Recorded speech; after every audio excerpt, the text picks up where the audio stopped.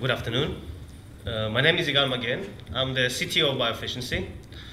My partner, Kobe Lebanon, and I founded BioFishency in order to develop a water treatment system to address aquaculture's most important challenge, which is water availability. Oh, sorry.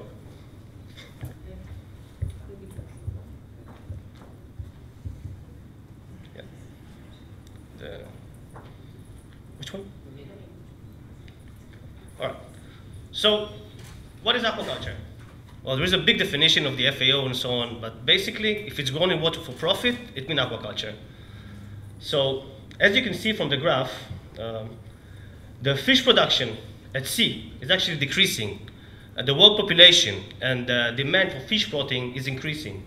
Aquaculture is the only industry that will comply with this growing demand, but only if it will address the most important challenge that I just said before, the water shortage. When aquaculture started, it was just a basic fish pond. It was a hole in the ground, actually. It's very low production. There was a big bottleneck, it was the oxygen. Sometimes, during the 80s, somebody invented the paddle wheel. It was introduced to the fish pond, and actually it was taking care of the oxygen. By simply installing this instrument, now the farmer could double the production in the same pond. But now, the same farmer is facing another bottleneck, which is water shortage and the ammonia that fish excrete. For over 18 years, Kobe and I have been developing large aquaculture projects all over the world. And everywhere we saw the same problems of water quality, limited fish production, and water shortage. And we wanted to that farms like this one not being closed due to the water shortage.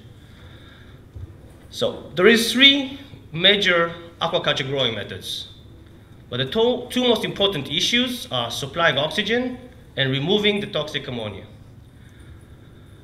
And each of these growing methods have its own problems, such as large area use, large water consumption, and if you go into the RUS, it is complicated and expensive. So we wanted to develop something that actually will work, but it won't be so complicated, and we can grow more fish in the same area using less land and water. And we came up with the BioFishency filtering system.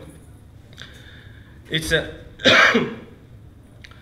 it's an easy-to-use flow-through system that water actually go from. There is a pointer here. Pointer is in the middle. Oh, okay. The water comes from the water through our system from top down. It's actually recycled back, and by doing so, it saves tremendous amount of water and actually deals with what we talked about before, saving water, taking care of the ammonia, and supplying oxygen. So by simply installing this instrument in an extensive system, the farmer can now actually double again the production because we're taking care of the ammonia. If it goes to the intensive system, the farmer is now saving huge amount of water. So what we're doing, we're actually upgrading existing infrastructure and allowing a farmer all over the world to grow more fish in less area or less water. It is a low-cost, easy-to-use, affordable system, can be installed in all the aquaculture system, basically everywhere. It's just a plug-and-play system. Well, does it work? Well, as you can see from the proof of concept that we did in our research station at Door, how much water our system saves.